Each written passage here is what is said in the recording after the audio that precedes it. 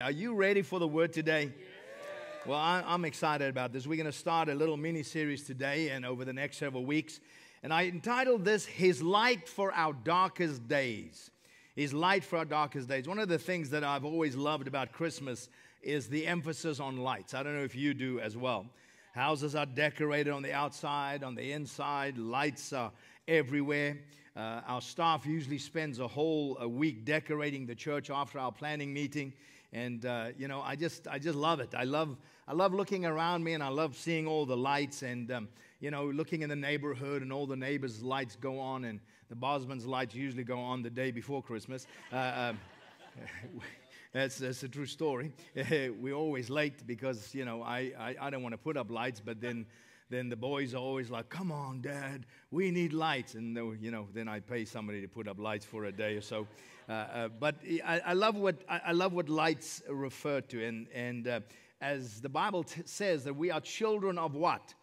Of the light. And we know that Jesus is the light of the world. And He even refers to us as the light of the world. And our challenge is that there is a thing that can happen to us, like we give it a sentimental attitude, especially during Christmas time, because we are in that holiday mode, and we either neglect or simply don't understand the power of God's light in the world that we're living in.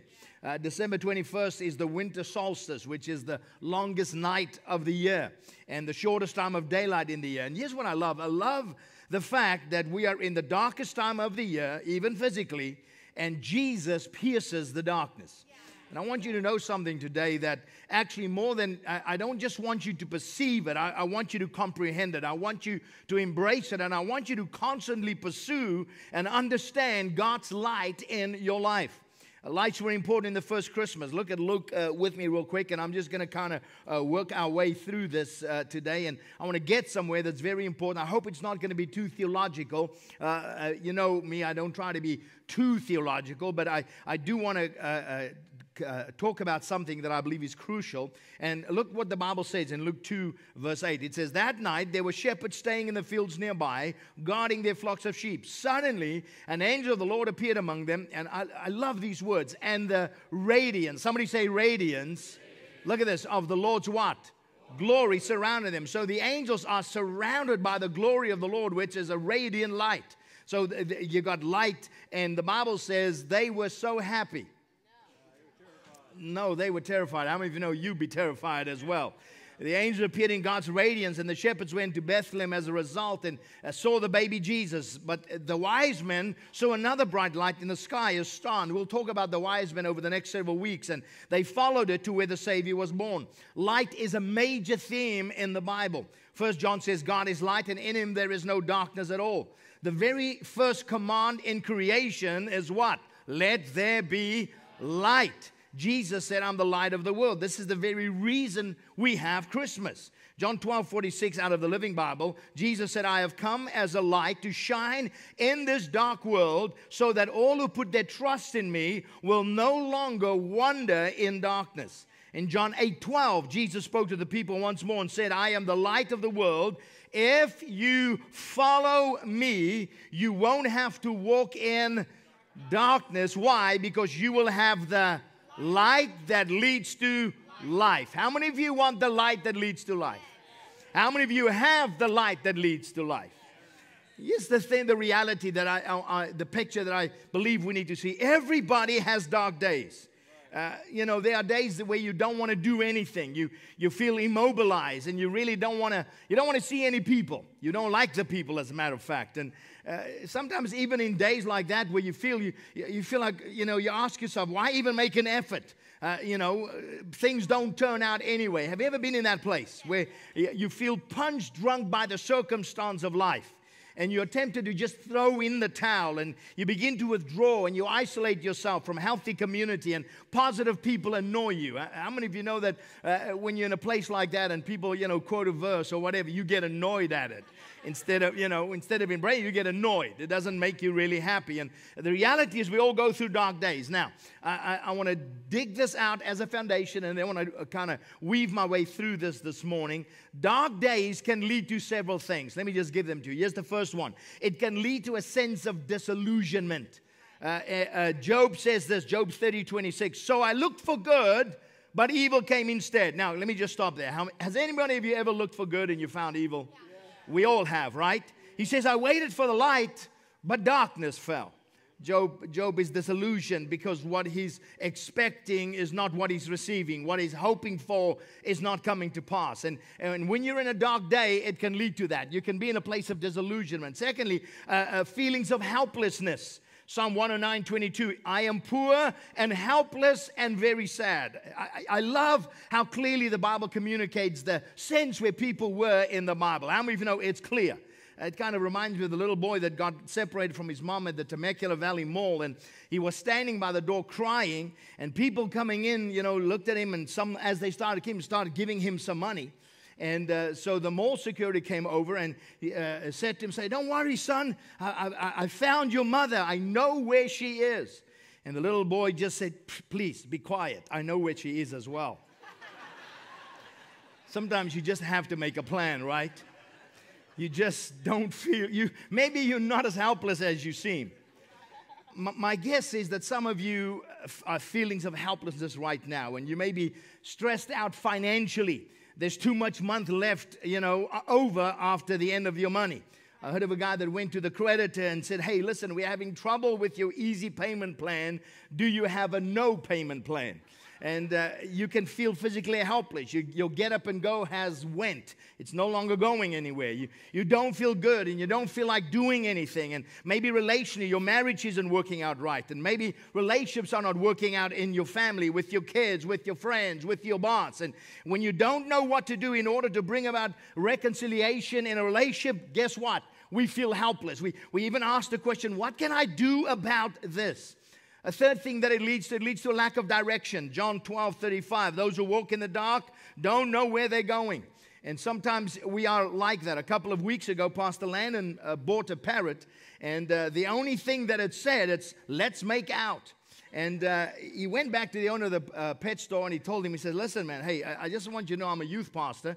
Kids come over to my house. I can't have a bird saying, let's make out all the time. So the guy says, you know what, I think I have the solution for you. I have another bird here. All it says is, let us pray. And he says, maybe you should buy this one and put him with the other one, and the good guy will influence the bad guy. So he bought the second parrot, and he took him home, left him in the cage with the other parrot for a week. After a week, the first parrot was still saying, let's make out. And the second one started saying, my prayers have been answered. Sometimes you just lack direction. Are you with me? That could lead us to thoughts of depression. Lamentations write this. It says, remember my suffering and my aimless wandering, the wormwood and poison. My soul continues to remember these things and is so discouraged. Sometimes when you go through things in life, and sometimes when there's so much difficulty in life, and it's hard, and you kind of try to navigate through it, and you feel like and you start remembering. You're remembering all the challenges. You're remembering the suffering. You're remembering the aimlessness. And you kind of say, I don't know what to do, and your soul gets discouraged or even depressed. And thoughts of depression just kind of rack your mind. And that could lead us to a loss of perspective. Psalm 88:18 says, lover, friend, acquaintance, all are gone. There's only darkness everywhere.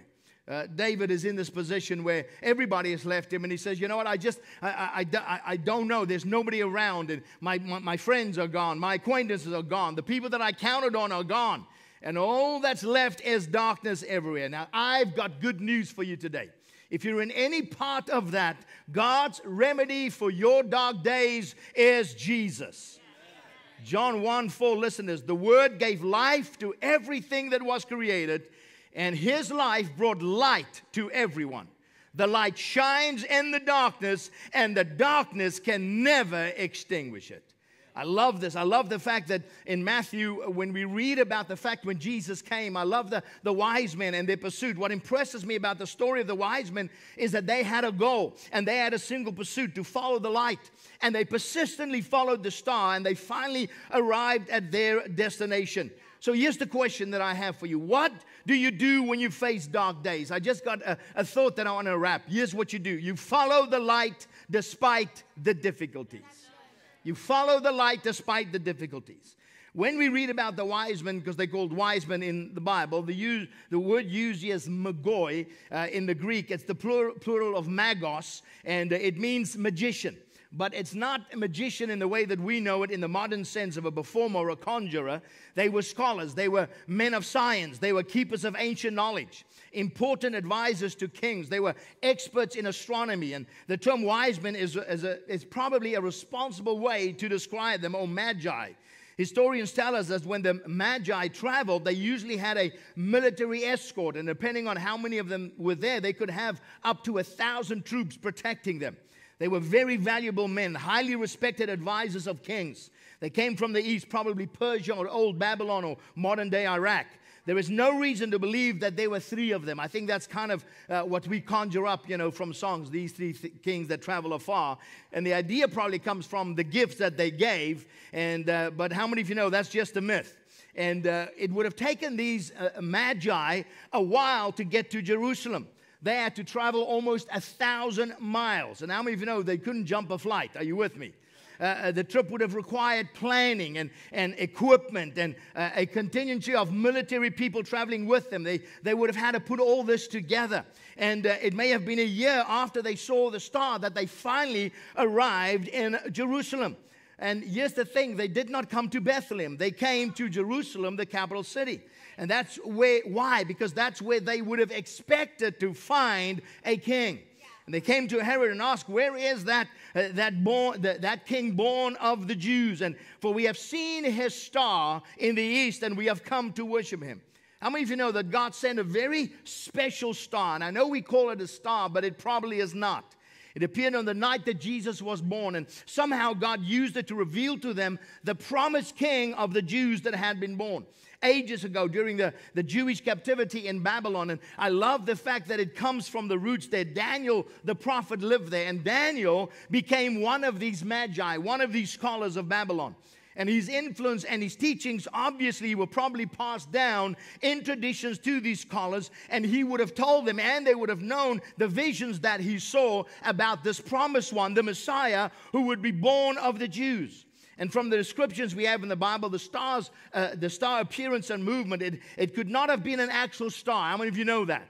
It could not have been a comet or a supernova or a conjunction of planets, because people make up all kinds of stuff that's really not biblical. The natural explanations that you read into the story do not fit the recorded facts. The word translated as star is aster, which simply means a lighted object in the sky. It was used to describe stars, planets, meteors, comets, or any bright object in the sky.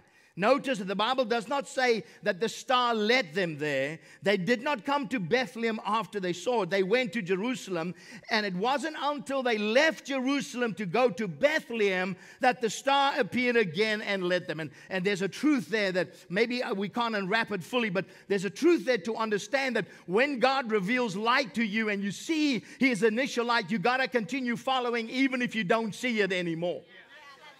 Because look at Matthew 2:9. After listening to the king, they went on their way, and behold, the star that they had seen. Somebody say had seen. So that doesn't mean they saw the star all the way. It means they saw it initially. They had an initial revelation of a star or of a bright light.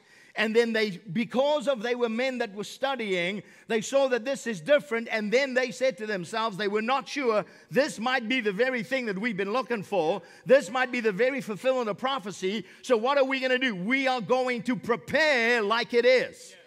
So they prepared like it was, and that's why they came prepared. But that's why they went to the wrong address. Why? Because men don't ask directions. That's why we know they were men, right? They were not women. But look at this. And behold, the star that they had seen when it rose went before them until it came to rest over the place where the child was. Now look at verse 10. When they saw the what? They what? Rejoiced. Now why would you rejoice at something that you're seeing all the time?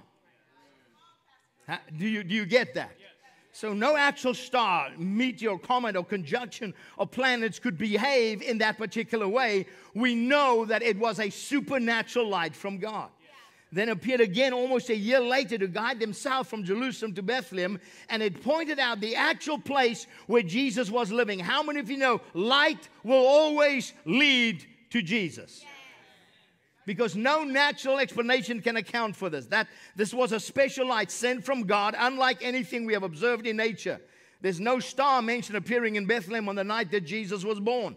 The star was seen by the wise men while they were back in the east on that night. It may or may not have been visible from Bethlehem or from Jerusalem on the night of his birth. It was only after they left Jerusalem to go to Bethlehem that that same supernatural light in the sky guided them to the home where Jesus was then living. Let me tell you something. When you are in dark days, you've got to continue living in the light, the revelation of what God has already spoken to you. Secondly, if you understand that, here's what's going to happen. You must trust that God will speak a language you understand. How many of you know God knows how to talk to you better than anybody else knows how to talk to you? God, unlike some preachers, doesn't confuse the message.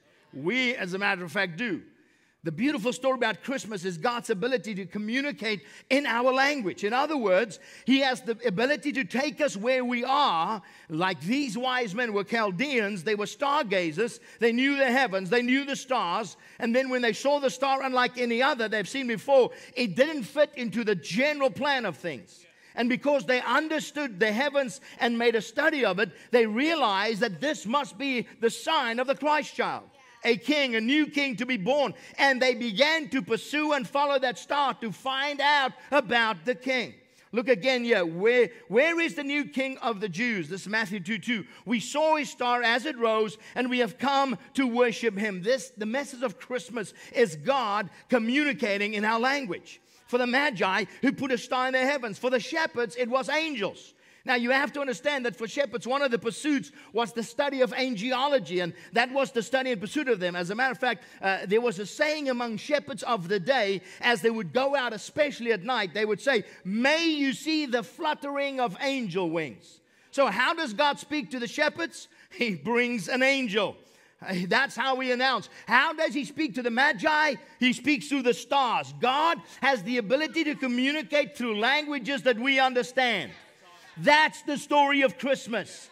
That's the story of the incarnation. God spoke to us by bringing His Son. How? In the flesh. We call it the incarnation.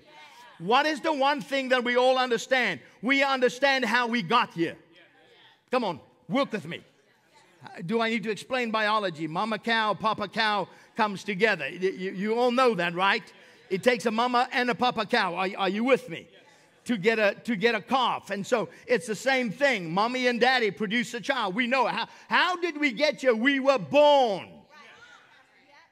So when God wants to communicate to you and I, what does He do? Now I want you to hang with me, because I want to communicate this in a way so that you understand that Christmas is not just about clapping. It's not just singing about carols. It's not just about food. It's about the fact that we can rejoice because our darkest days are over, because He has become the light of our lives.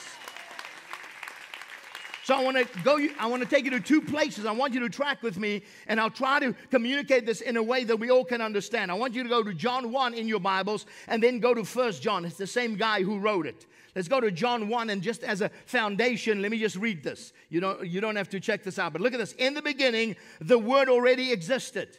The Word was with God, and the Word was God. He existed when? In the beginning with God. God created everything through Him, and nothing was created except through Him. The Word, that's the living Word, gave what? Life to everything that was created, and His life brought what? Light to everyone. And look at this, verse 5. The light shines in the darkness, and the darkness can never extinguish it. John describes Christ coming into the world as the Word. Now, in 1 John, he begins to talk about the incarnation and God becoming flesh. Why does God come as a baby? Because we understand babies. Look at verse 1 with me. 1 John 1:1. I'm going to take a few verses, and then I'm going to try to explain it to you. We proclaim to you the one who existed from when? The beginning, whom we have heard and seen. We saw him with our own eyes, and we touched him with our own hands. He is the word of life. This one who is life itself was revealed to us, and we have seen him. And now we testify and proclaim to you that he is the one who is what? He was with the Father and then was revealed to us. We proclaim to you what we ourselves have actually seen and heard, so that, somebody say, so that. Come on, say it again. So that you may have what? Fellowship with us, and our fellowship is with the Father and with His Son. Now, I want you to hang with me because I just want to look at the first part of this phrase when John writes in verse 1. Look what he says. He says, we proclaim to you the one who existed from the beginning. Now, I don't want to get technical, but what he was saying, because the Greek is in the neuter sense. So that means what I'm telling you, it's something that has already existed before. That's something that was born in Bethlehem existed before it existed in the flesh. In other words, when Christ was born, that did not begin his existence. It began his existence in the flesh. But he is the I am. He was from the beginning God the Father, God the Son, God the Holy Spirit. He always was. It is now that he is taking the form of flesh. And so when John said, I want you to understand this beautiful Christmas story, he's saying God, the Christ child, was already in existence from the very beginning. So you need to understand that. So God brings Jesus into the world, not for his sake, but for our sake, because it's the only thing that we can understand. He wants to communicate to us in a way that we can grasp. It's called incarnation. Emmanuel, God with us. But then he goes on because John wants to know, because he knows that there are people that are going to kind of like, well, we're not sure about this. How many of you know it's very difficult when you say God is born as a baby? Because all the gods in those age were powerful and great and all this. Why would God come in the most vulnerable of ways? Now he says this, he says, whom we have heard and seen. Now, that phrase in the Greek is what we call the perfect tense, which means that it is functioning at the present moment. In other words, John writes and he is saying, this is written, and by the way, this is written about 50 or 60 years after the birth of Christ. He is saying a half a century has passed and his voice is still ringing in my ear. John is saying, as I'm writing this today, that which came, that which was always in existence, that which was born in Bethlehem, the voice of Jesus still rings in my ear. I can still hear his voice. Wow. He goes on and he says this, we saw him with our own eyes and we touched him with our own hands. So what is he trying to communicate? He's trying to let you know he is not talking from secondhand information. So, because why is that? That's in what we would term the perfect tense. In other words, this is what he's saying. He says the intangible became tangible at Bethlehem. I can still see him. I can still hear his voice. I can still mentally see him in my mind. The vision of him still lingers in my mind. Why? Because I knew I touched him and I was with him. Now, here's what's powerful. He leaves the perfect tense and then he goes into the Greek in what we would term the aorist tense, which is the past tense. Are you still tracking with me? I know we're not Greek scholars, but I'm trying to show you something, which means, here's what it means. It means it's over. Somebody say it's over. In other words, what he's literally saying is it suddenly dawned on us who he was. He says it's over. We finally got it. How many of you know in the beginning they didn't get it? It finally dawned on us that this was God. He is, that's why he makes this term, he is the word of life.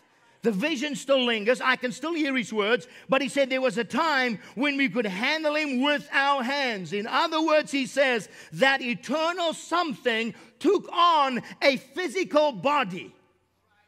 And we could actually handle God himself. That's amazing. If you would allow me, let me paraphrase this verse. Can I paraphrase it for you? Will you allow me to do that? Even if you don't, I did it anyway, so I'm going to do it. This is what he's saying. He says the eternal invaded the temporal and became part of human history. We saw it, we heard it, we handled it, and we realized that Jesus was the very word of life and light. And we can still hear his voice ringing in our ears, and we grasp that he is our Savior. That's my paraphrase that I wrote for you. You see, God communicates to you exactly where you live. See, researchers tell us that 89% of everything that we know in this room right now, 89% of what you know online, 89% of what you know right now, you know it because you saw it visually. We learned it visually. In other words, through the eyes.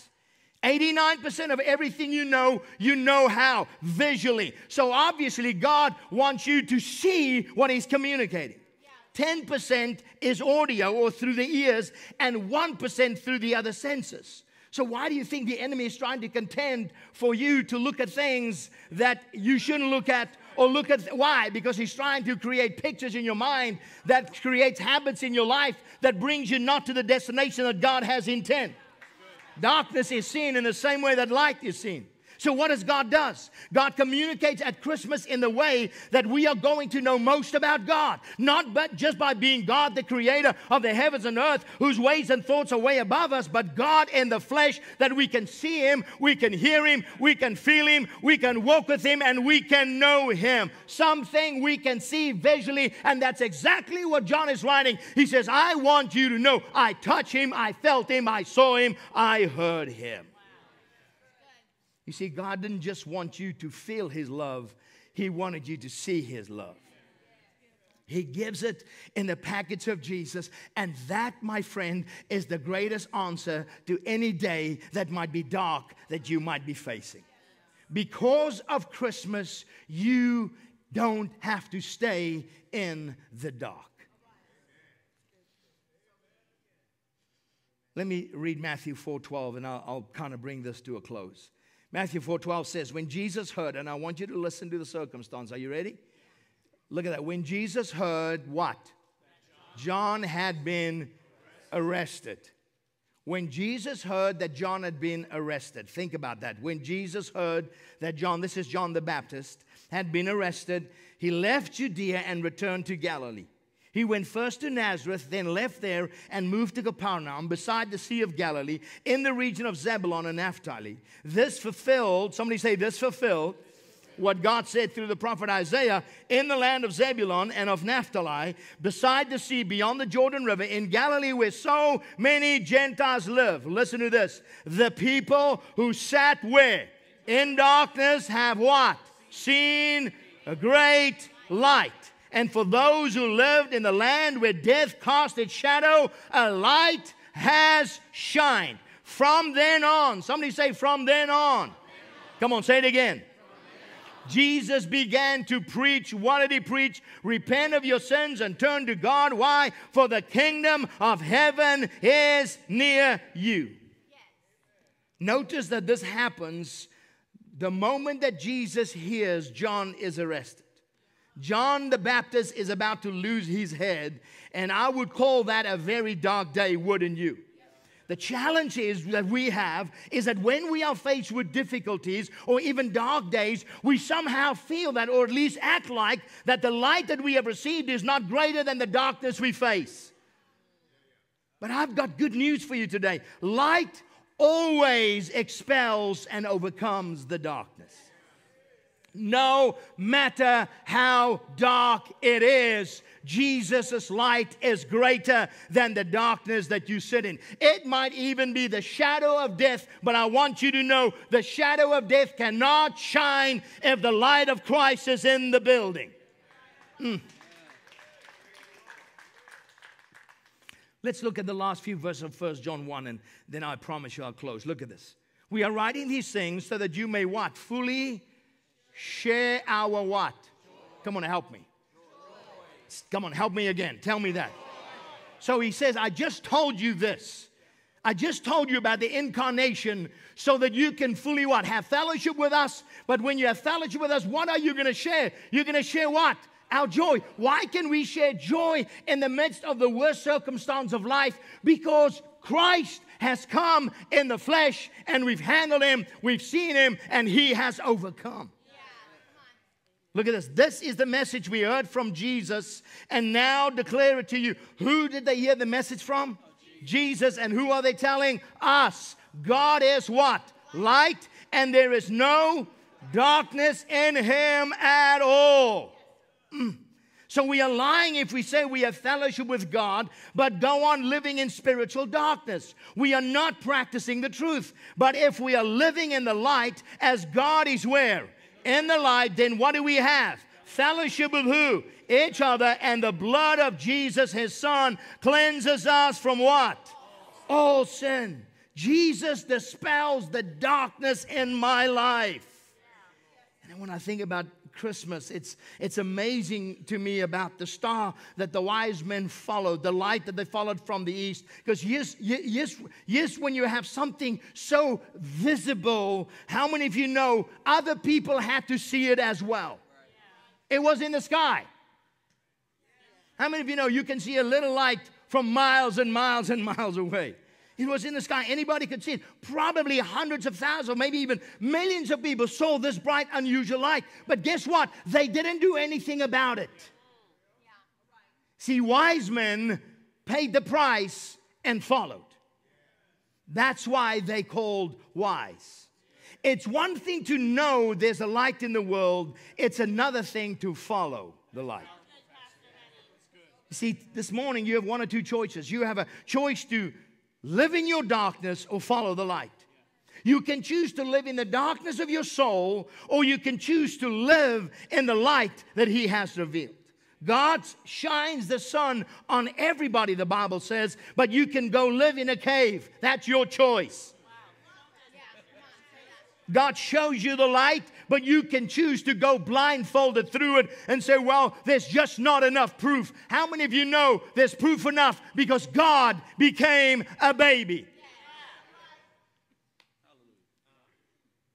What I love about my awesome God is that he communicates in a way that's non-threatening. He communicates in a way, see, what we want explosions, and we want, bro, that's what we want. We want the hype. We want all of that. And God says, no, I'll show you how powerful I am. I am going to overcome, and all I need is a baby. Yeah, that's good. You see, that's when you know you God, because you don't need to show off. People say, well, God needs to show to me. He's God. He needs to not show you nothing. He's already shown you everything he's going to show you. And that's through the life of Christ. It's you that have to decide he's either the light or he's not. He was born in the flesh, born of a virgin. Emmanuel, God with us. We saw him. We have eyewitness account of people who handled him, saw him, felt him. People who at first who did not believe. Even after the resurrection, they had trouble believing. How many of you know they thought they were looking at a ghost? But then what does Jesus say? Come over here and what? Touch me. Feel me. Touch me. Are you with me, somebody? God shows you the light, but you can choose the darkness. Or you can say, well, I'm going to close my eyes. I'm going to do my own thing. And how many of you know, you say you are open-minded, but you've already closed your mind to the ability of God in your life. And you will forever live in that darkness because you refused the one that was in the flesh for you. If you want to get out of the dark days, then you must choose to start living in the light. And you must follow the light, even though it might be difficult. Let's bow our heads this morning. I want to pray with you and for you, and I'm just going to simply ask, if you're in this room and you've never made Jesus the Lord of your life, you've never accepted him as the light that brings life, then I'm going to give you that opportunity to do that right now, online, outside, inside. If that's you, yes, what I'm going to do is I'm going to count to 3, and then I'm going to clap my hands together. And if that's you and you say, Hennie, I want to take the blindfolds off.